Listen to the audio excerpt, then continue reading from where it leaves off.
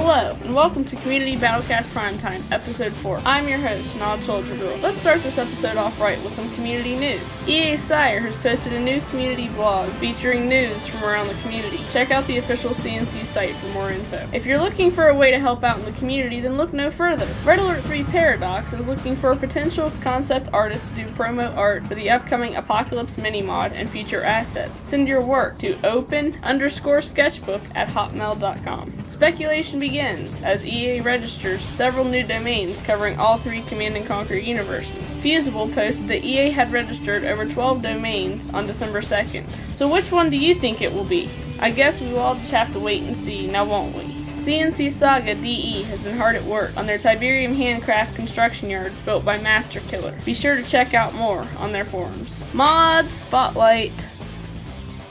Tiberium Essence mod for CNC3 has released 4 new Nod units, the Cyborg Reaper, Nod Nightwind Transport, and a redesigned avatar. To see more, head over to their ModDB page. CNC Reborn, a new dev blog has been posted talking about vehicle veterancy and also showing off the GDI Upgrade Center and Service Depot.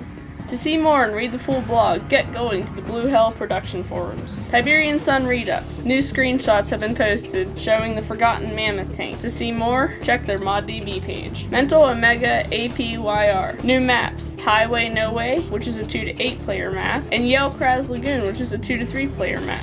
Also a new video for Mental Omega. Go watch the video on their website or on their ModDB page. CNC Labs have announced a new patch for the Red Alert mod for Red Alert 3. A change list has been posted on their website, and they are hoping to release before Christmas. What a great present that would be! Renegade X. Community Q&A number 9 has been posted. Check out JamNud's YouTube channel for the new video. Tiberian Genesis. This mod has been featured in a Dutch magazine. This is really cool. Congrats, guys! It's that time of year again, Commanders. Go to ModDB and vote for your favorite CNC mods. Also, make sure to vote for your favorite CNC indie mods too. See the links in the description to get you started. Red Alert APB. New version has been launched. In this new version, there are various weapon changes, physics changes to vehicles, tech level changes, new graphical effects, and loads of performance tweaks. Be sure to hit up their ModDB page to find out more info and download the new version. Tiberium Crystal War. In case you didn't know, this mod is an FPS mod for CNC Renegade. This mod will eventually be a standalone when the time comes. So far it looks good, but they could use some help with the mod. Take a look at their ModDB page to see how you can help out. Now,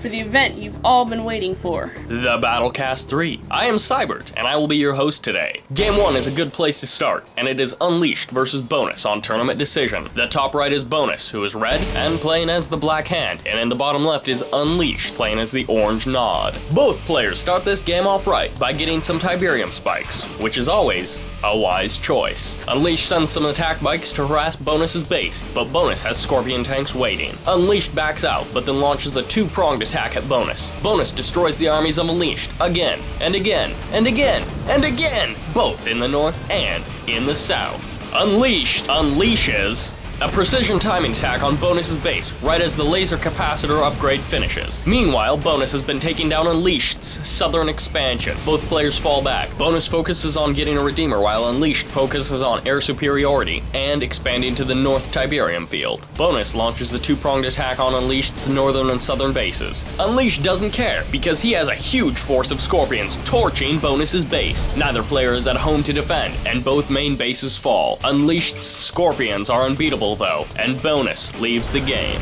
We are switching universes and headed into Red Alert 3 for the next 2 games. This one in particular is Doctor as the Red Menace on the left, and Anti-Darwin as the Purple Empire on the right, the map being Infinity Isle. Darwin starts the game by getting some extra dojo cores which he sends to the center ridge. They encounter the Doctor's infantry. Doctor jumps some sickles into Darwin's base, but they are destroyed by Darwin's chopper VXs. Darwin sells off his construction yard, and shortly after, Doctor advances towards Darwin's base.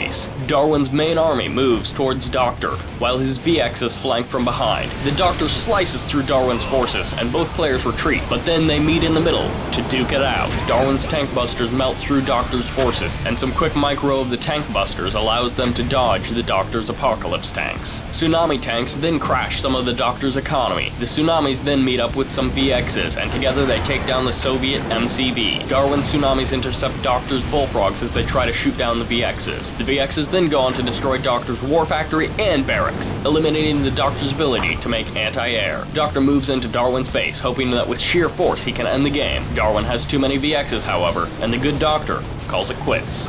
Today's final game is on Battle-Based Beta, and it is between Cause, our orange allied player, and Yatavoy Rotabal, who I'll refer to as Rob, because that name. Rob decides to rush with dojos, but he doesn't produce a significant amount of infantry. Rob tries some harassment with Tengus, but he doesn't get very far. Rob then tries a full assault and forces Cause to sell off an airbase and an ore refinery. Rob continues tearing up Cause's original base, but it doesn't matter because Cause has relocated to an expansion. After some back and forth and Cause bringing his MCB into the fray, Cause has to fall back. Rob takes this opportunity to clear out Cause's other expansion, leaving Cause with only one harvester. Both players build armies inside of their base, and then they move out to destroy one another. A quick battle in the middle leaves Cause advancing on Rob's base. Cause cleans up Rob's base, but even with defeat looming, Rob fights it out to the end, even utilizing his ore collector's special ability to fight Cause to the last moment. One more thing before I go. In the comments or in the forums, let us know what game you most want to see replays from, or alternately, what game you don't want to see replays from.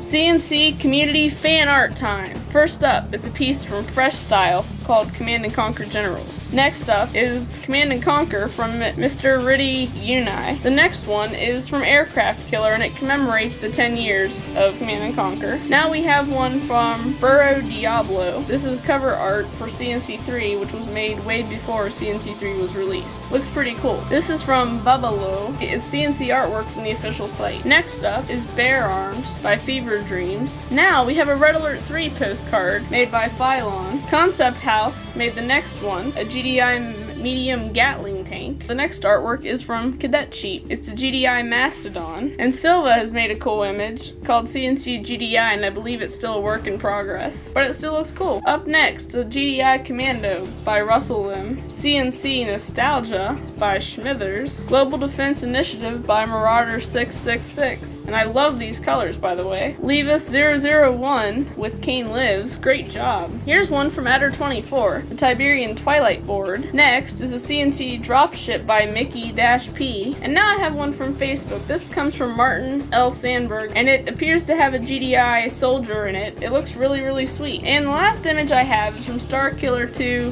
VSY, and it's his GDI MLRS hovercraft. I also have some wallpapers from Ken's 3001. These were made for the Tiberium Crystal War mod. The first one is very sweet looking. It's a Skrin wallpaper. The next one is for all you Nod fans out there, Peace Through Power. For those of us who don't follow Kane or the Skrin, and this other wallpaper is for you. It's a GDI wallpaper. And the last wallpapers I have are for Renegade X. And if you're a Renegade X PS3 fan, then this is a wallpaper just for you. And so, another episode of Community BattleCast Primetime comes to a close. Don't forget that the links to everything that was featured are in the description. Feel free to leave a comment on this video with your feedback, positive or negative. As always, if you have artwork or CNC news you would like featured, then email me at nodsoldiergirl@hotmail.com. Stay tuned and see you on the battlefield.